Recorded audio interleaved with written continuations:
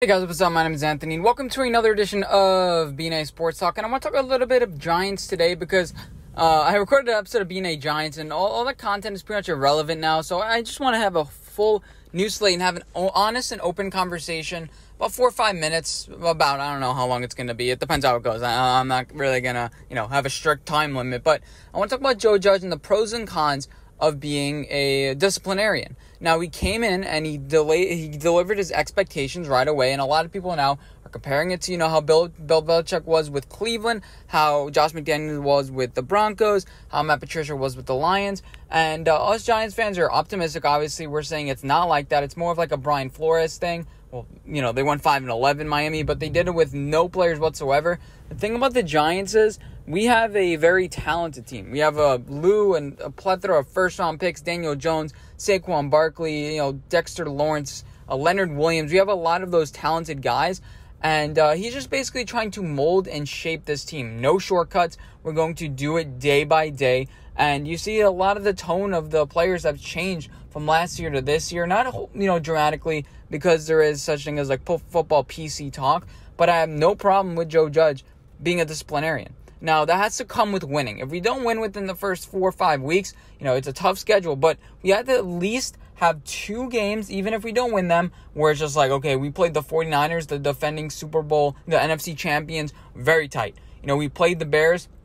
They were, Super Bowl favorites last year. We played them very tight. We have to have some success, because without success, it means nothing. Now, when you have a lot of success after years and years, you don't want to be bullied around anymore. This team is very young. We have a lot of undrafted people. Nick Gates we have on this team.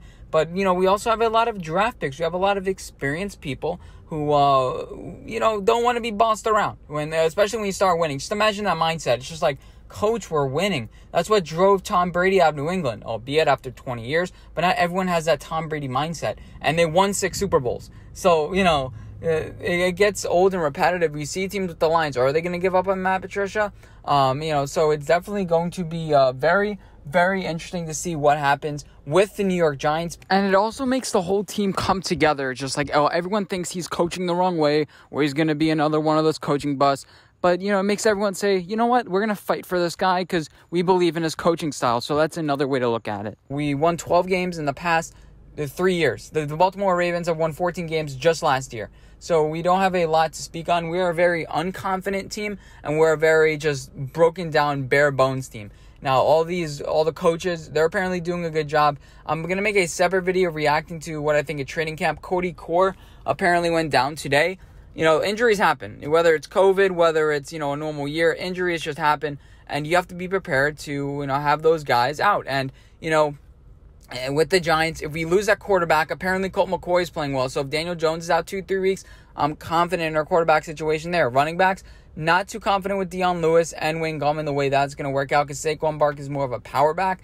We'd almost have to bring a guy in, maybe a Jay Ajayi. That would be interesting there. As far as wide receivers, we have a lot of depth there. Cody Core goes down, next man up. We have a bunch of guys, Austin Mack, Benjamin Victor. We have a lot of talent there on the at the wide receiver core. On defensive linebackers, we can't really sustain that many injuries. If Blake Martinez goes down, we definitely lose a lot due to leadership.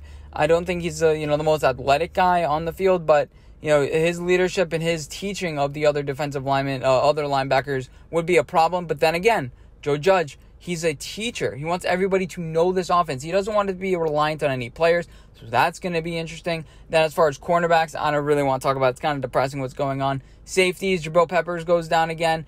Now it's a very inexperienced safety and secondary group pretty much in total. Would Nate Ebner move to a safety role? I don't really think so.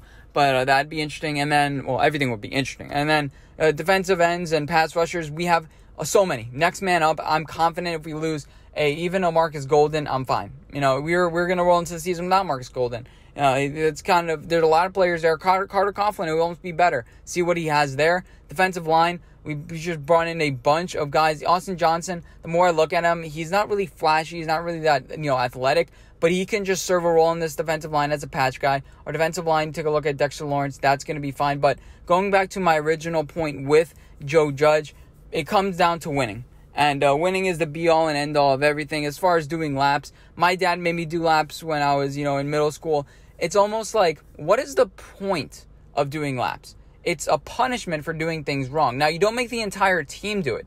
You don't say, okay, you made a mistake, now everybody runs. Because eventually you'll be running and you start taking shortcuts. You won't, evolve. As a quarterback, imagine just taking a snap. It's just like the offensive lineman makes a false start every single time. Then it's just like, okay, I'm going to simplify it, and we're not going to get to that next step. So there are definitely pros and cons as far as the running, as far as the physicality. But if I'm the Giants, I'm thinking, you know what? Oh, we have nothing to lose this year. Let's try to build a culture and a foundation, see where the real men are, and then, eventually over years, you lighten up just a little bit, I think. Joe Judge, he built a solid foundation of trusting these people through Zoom, which I think helps a little bit. And I'm confident. Obviously, I'm a Giants fan. It's a little bit biased coming here because we're trying to have the most optimistic sense. But that's kind of my opinion about Joe Judge being a disciplinarian. He has to do the laps, too. And I heard some jokes like, Jason Garrett's going to be in the best shape of his life, but everybody's looking good. I don't think Daniel Jones did that good of a job in the beginning, but he's so much is under his plate. And the thing is, this year, you know what?